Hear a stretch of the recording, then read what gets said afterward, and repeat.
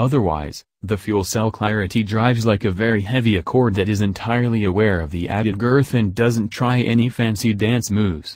It tops 4,000 pounds, despite an aluminum hood, doors, fenders, and trunklid. Honda says the Clarity's center of mass is slightly lower than that of the Accord hybrid, but the prevailing impression is that it feels far more nose-heavy in tight corners than its claimed 57-43 front-rear weight distribution suggests. The steering is precise, but it could be weighted stronger on center. Selecting Sport mode, signaled by red highlighting for the gauge cluster, gives you sharper accelerator response as well as what will be welcomed on mountain roads, more regenerative braking. The brakes themselves are precise and easy to modulate.